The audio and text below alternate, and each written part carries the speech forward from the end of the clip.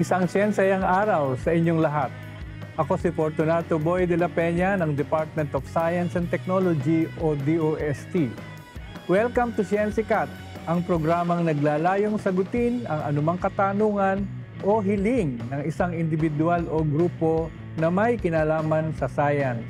At ang napili naming wisher sa episode na ito ay ang kwento ng isang pabrika ng katad o leather na naghahanap ng solusyon sa pag-treat ng kanilang wastewater gamit ang science. Samahan ninyo kaming pasikatin ang mga kaalaman na magagamit ng isang industriya na nagnanais ng panibagong buhay sa pagharap sa pandemya. Ito ang Siyensikat, Pinoy Popular Science para sa lahat. Siyensikat, Siyensikat, mula sa DOST.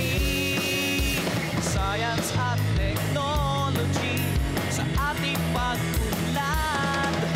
Mga inobasyon para sa lahat. Hindi lamang kalusugan, pati kalikasan ang naapektuhan ng usapin ng access sa malinis na tubig. At tinatayang nasa 55 na katao, araw-araw ang namamatay o mahigit kumulang 1 milyon kada taon dahil sa usapin ng water sanitation o wastewater management. Hi, I'm Willie Chua, the Managing Director of Valenzuela Tannery Corporation. Our tannery started with my father as a leather seller.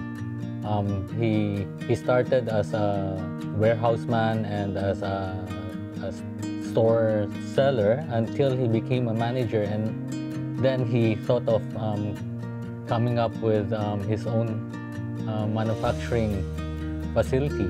Hopefully, with so many things going on science, science will definitely help, most especially in the processing of leather and the enhancement of environment. I am Jose Bernardo Padaca III, or Jokey Padaca, a Senior Science Research Specialist here at the Advanced Manufacturing Center of the DOST. The Advanced Manufacturing Center, or AMCen, is the country's technological hub for additive manufacturing, or more commonly known as 3D printing. So here po, we have a collection of 3D printing equipment, ranging from small ones or desktop ones, up to very large sizes, like one there that can print up to 6 meters na parts. And we can also do printing of plastics, metals, polymers, ceramics, and several other specialized materials according to your need. At samahan nyo kami ngayon upang tuklasin ang siyensya sa likod ng teknolohiya ng 3D printing at nuclear research at kung papaano nito tayo matutulungan sa mga suliraning ito. Dito lang yan sa Siyensikat.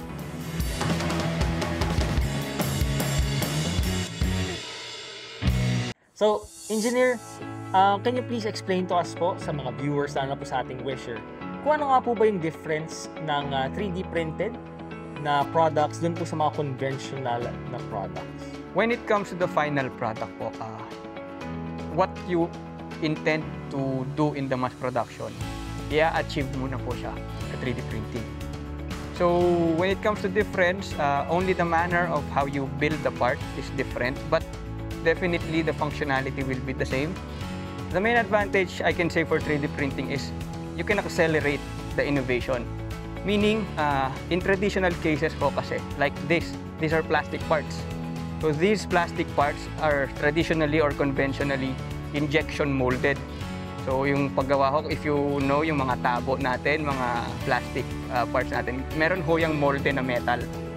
And yung molde na metal na yun, matagal hong gawin. At for you to make kahit a simple mold for this part lang, matagal gawin, at the same time, it's very expensive. So, sir, hearing that the opportunity are limitless with 3D printing, ano pong pwede niyong masabi sa amin sa natutunan po ninyo? In the past, when there's no 3D printing or 3D printer, it's very difficult to come up with such a thing, most especially for scientific study. We have to come up with the mold and everything, and with the microfilter, it's such a difficult task to make such a product. So it's the 3D printing that made the canister for this special filter to be possible.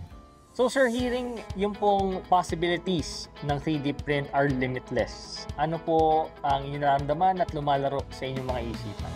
Possible the 3D printing may be used in the future for the tanning industry. There are certain things that, or parts, even for parts, or even for the molds that we use, probably in the future it can be 3D printed. And that will make us save a lot of money. Definitely possible because right now we're also having parallel efforts when it comes to having the technology accessible to everyone, not just in the metro, not just in Manila, but in the whole country. Definitely the 3D printing will help us develop many possibilities, like standardization of colors, the special effects on leather,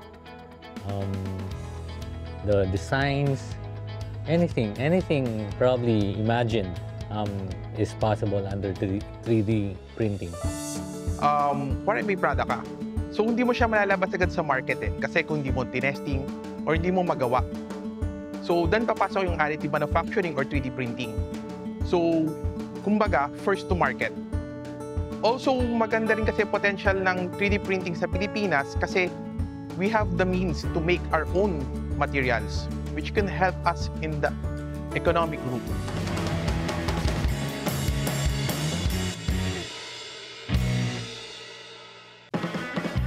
At ngayon kasama po natin si Dr. Jordan Madrid upang magbigay linaw sa usaping ito.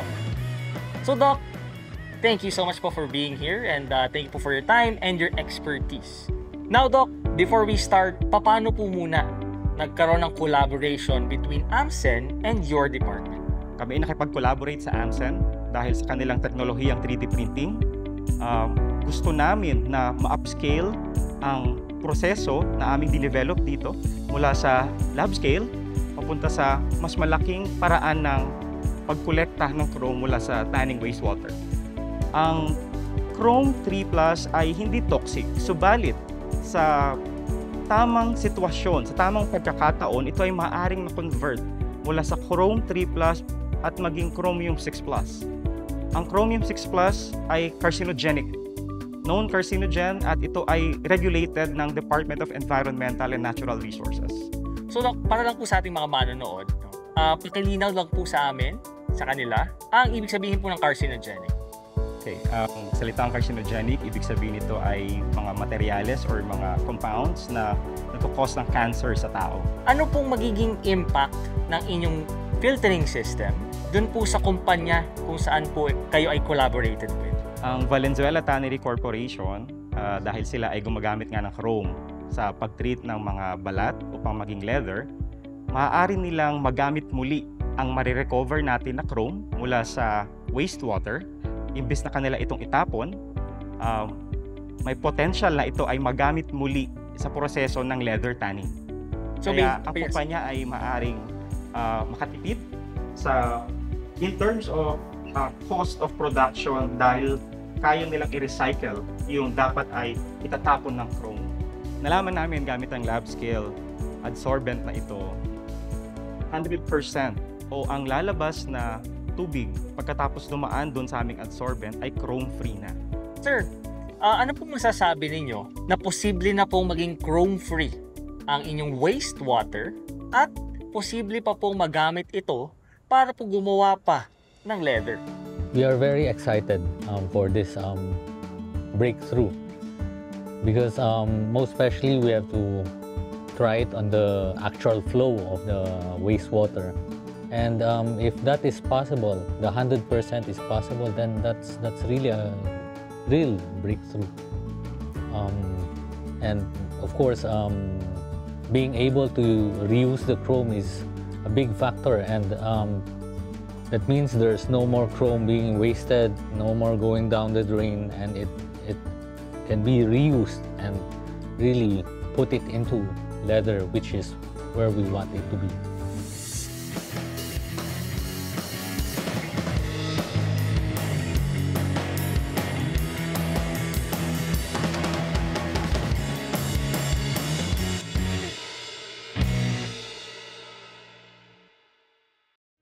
In this project, we were able to illustrate how we were able to harness the power of 3D printing.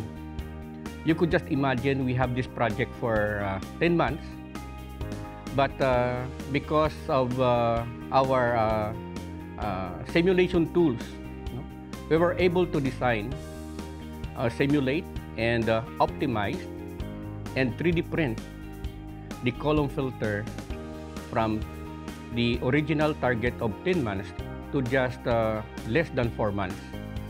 So you could just imagine now we already have this column filter developed successfully. In fact, we are working on coming up as an offshoot of this project for the industrial application of this column filter. So the beauty of 3D printing is that whatever you can imagine, whatever you can design, we could print it. So we would like to invite you to avail of the AMCen services. AMCen is providing access anywhere in the country through our advanced remote manufacturing service. And we also have this portal we call the AMCen Integrated Online System, where you could just upload your design and then you pay online, and then once your printed items are completed, we could send it to you through courier services anywhere in the country. So these services are open to the small and medium enterprises, to any researchers, any innovators, inventors, private companies, academics, all over the country. Without the need to go to the National Capital Region or Manila, you could avail of these services anywhere in the country. Isang makabuluhang hangarin ang natunghayan natin dito sa Siyensikat. Patunay ito na ang isang pangarap sa tulong ng agham at teknolohiya ay posibleng mabigyan ng pag-asa. Gamit ang siyensya, may magagawa tayo para tulungan ang isa't isa. Kaya kung ikaw ay may katanungan o hiling na tingin mo ay siyensya ang makakasagot, huwag ka nang mag-atubiling gumawa ng vlogs at i-post ito sa iyong social media accounts at lakipan ng hashtag Siyensikat. Malay mo, ikaw na ang susunod na wisher na lalapitan ng aming DOST idols or science experts. Hanggang sa muli, ako si Secretary Fortunato Boy de la Peña mula sa DOST na nagpapasalamat sa inyong pagsubaybay sa amin dito sa Siyensikat, Pinoy Popular Science para sa lahat. Sikat mula sa DOST, Science at